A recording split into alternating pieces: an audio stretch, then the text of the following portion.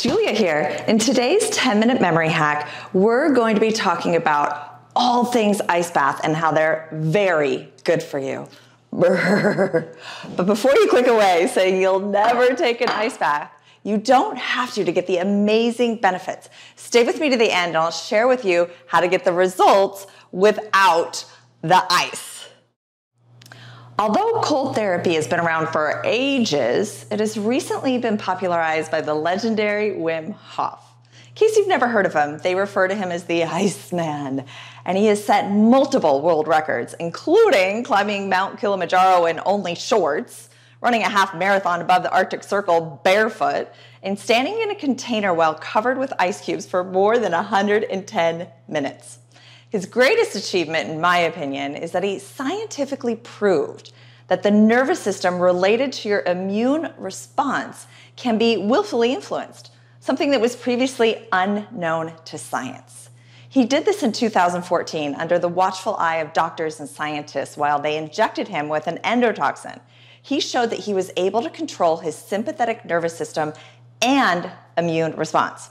AKA, he didn't get sick, nada, nothing, with a toxin that would have had you and I lying in bed for days held up sick. This could mean that the Wim Hof method is an effective tool to battle symptoms of various autoimmune diseases. All this is great and all, but what does it have to do with ice baths and cold? Hit that subscribe button to show me that you really want to know. So, do you have to get cold to get the benefits? Well, yes. Cold is good for us, really good for us. Historically, evolutionarily speaking, we didn't have such cozy day-to-day environments. The human body was put through a lot more turmoil on a daily basis. We were much more used to being cold and hot for tens of thousands of years than we are now. Nowadays, we're a bit spoiled, and for the most part, if we can help it, we are never too cold or too hot. But just like you have to work out your heart to keep it strong and challenge your brain to keep it strong, you have to work out your vascular system to keep it strong. An ice bath can change the way in which fluids like blood and lymph flow through your body. Your vessels constrict because of the cold and open back up when your body warms up after the ice bath. This process helps to just flush metabolic waste from your body while getting oxygen and nutrients to your muscles and your brain.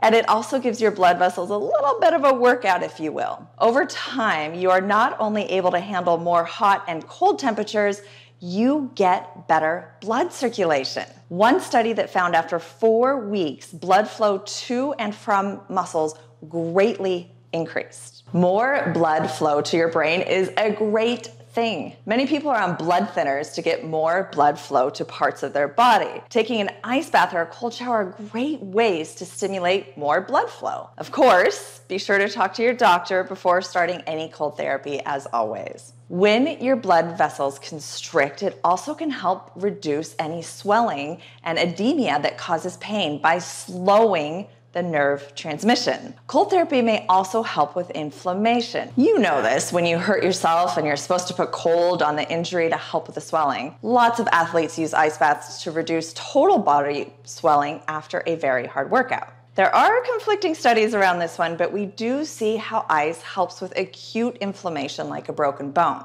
We can see that with our very own eyes. And that brings us to brown fat activation. This one is key. You see, brown fat helps your body to generate heat while your body burns white fat, you know, the fat you don't want. So if you're trying to lose weight, activating your brown fat is going to greatly help in your weight loss efforts. Even if you're not trying to lose weight, it is still so important to keep the brown fat activated. Like a lot of things, too many in my opinion, the older we get, the less brown fat we have. If you ever wonder why older people get cold more often and so easily, this is the reason why: the lack of brown fat to keep their body warm. When it comes to your brain health, brown fat is key. Brown fat helps to regulate sugar, glucose. Sugar is one of the main causes of dementia. Alzheimer's is even sometimes referred to as type 3 diabetes because a lack of insulin response can cause dementia. Cold exposure activates this brown fat. And as if that's not enough reasons to do cold therapy, the best reason, again in my opinion, is the challenge. Our brains need to be challenged in order to stay sharp into old age. It's so important. It's one of my 10 pillars of brain health. When I have to get into that ice bath once a week, it is more of a mental challenge than it is anything else. And I feel like a rock star after 10 minutes of sitting in that freezing cold water. My energy skyrockets and I just feel invincible. No other feeling like it in the world. So, how should you get started? Well, unless you're used to the cold, you probably can't just plop in a tub full of ice for 10 minutes at a time like I do. What we recommend is to just turn the shower on cold for 10 to 30 seconds after your hot shower. And then add in another 50 to 30 seconds every few days or once a week. And at the same time, see if you can get the shower colder and colder each time you do it. If you want to have more of a community around it, I definitely recommend finding groups that do it together once a week. I'll tell you, I never want to sit in freezing cold water, but I go for the community and the support and how I feel after. So go do it. Next shower, try 10 seconds of cold water and treat your vascular system and brain. I'm Julia Lundstrom, your neuroscience and brain health educator. Subscribe to my channel to get more 10-minute memory hacks weekly. Ooh, burn!